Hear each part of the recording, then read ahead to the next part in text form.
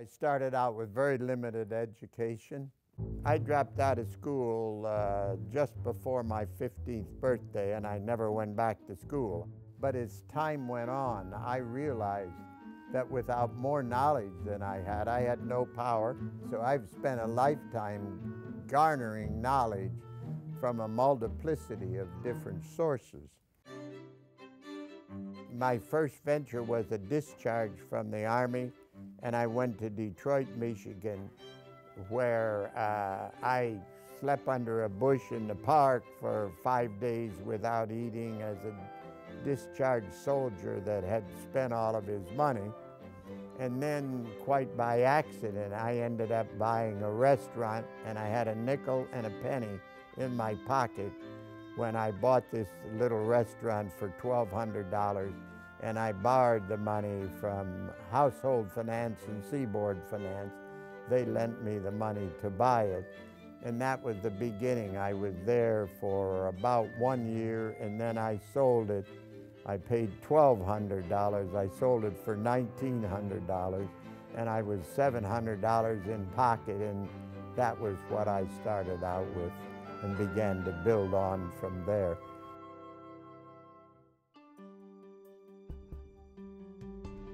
No one is born smart.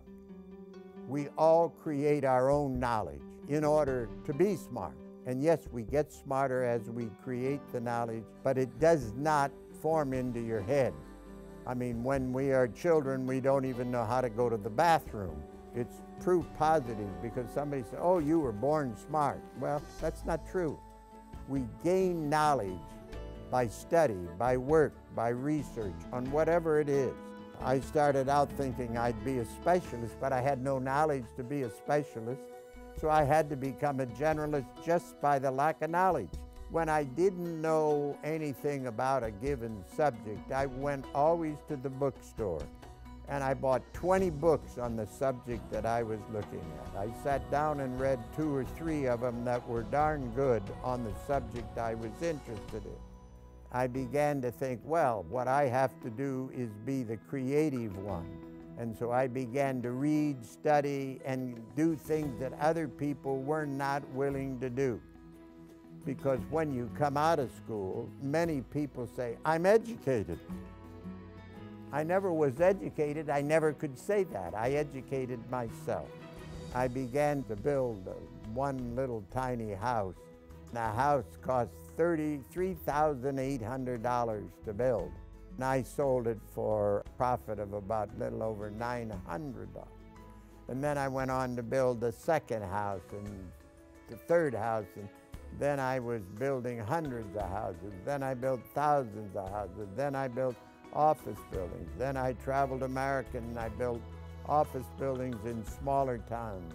And I bought other different kinds of companies that went with the building business, such as the brick business and cement business and sand business and granite business and on, and I just kept buying and building, and I bought many different kinds of transportation companies. I just kept expanding into all fields and using the power of knowledge that I kept garnering every time I learned something about a new venture. I've spoken in, I would say, a major portion of the universities in America.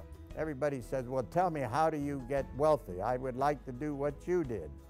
I said, if you're willing to work as hard and willing to work as long as I did, you can be successful. I taught lots of people along life's way how to be successful. I say that a generalist makes the money and a specialist does the work. So I go back to what I said, knowledge is power. With all thy getting, get thee knowledge, Shakespeare said. Well, I've learned that you got to have energy. There's a few things that you must have for success. You got to have a lot of energy. You got to be willing to work long and hard at something. I don't care what it is that you're learning. You got to study, and you really got to learn it. Many people are superficial about their garnering of knowledge. They're easily satisfied. I always wanted to know the last little thing about everything. And then I thought I wanted to try to change it and make it work into the sphere of interest that I began to be more and more interested in. The keys to success, everyone can get, everyone can get. But most people do not realize sometimes we're taught too much in school to be organized. I say organization destroys creativity.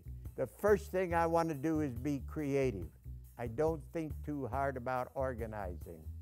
But you cannot rise to the top without energy, without desire, without knowledge, without constant work, and without the love of success. I don't know, I've got a lot of pride. You always have to have pride. Anyone that's successful has pride.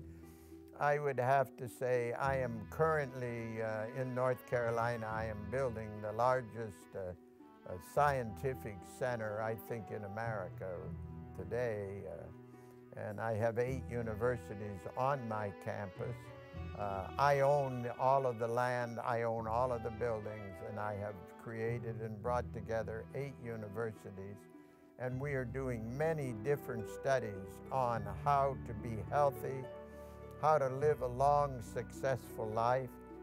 People know more about how to take care of their car and the tires and the windshields and everything else than they know about taking care of their body. So knowledge is power in everything, even about how to take care of yourself, how to be healthy, and how to stay healthy.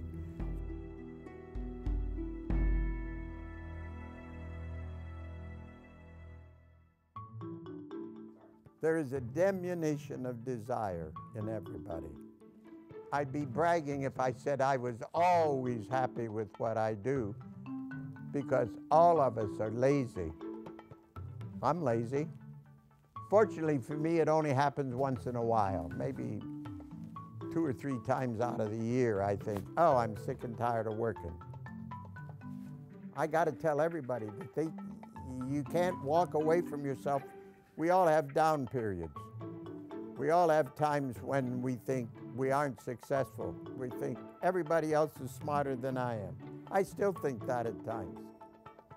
So I don't want to put myself up as being someone that knows I'm always perfect, always. I'm not. I've made plenty of failures. If you had me talking about failures that I have had, I'd take a little while to explain them all. We don't like to talk about our failures. And we all have them. Anybody that doesn't say they've had failures is a liar. And your failures teach you far more than your successes. Well, in order to do the impossible, you must see the invisible. And in order to be successful, you must have to know that there is a possibility of failure, because failure and success are very closely allied and not very far apart. But you got to make sure that your knowledge that you have garnered on a new subject is better than the opportunity for failure. And you can't say, oh, I got all the knowledge I need. You have to keep constantly garnering new knowledge in order to be successful at something. As soon as you say, I'm going to sit back and take it easy, if you don't take it easy, it becomes a failure. I've been willing to win minorly, and I have lost minorly. I invested one time in a situation, and this is not one I would explain too much, but I invested $50 million in a company, and that company only lasted for 1.5 years, and I lost the $50 million. So I won't tell you what company that was, but that was a very sad thing for me. If you want to see a grown man cry, that was me. You have to keep adjusting. You find out something doesn't work, so you got to do something different. You do something different, still didn't work, you got to keep on trying. If at first you don't succeed, keep on trying. Isn't that the old adage? And that's what I think. If at first I don't succeed, I'm not about to stop, because I only like success, and I can't get success if I stop.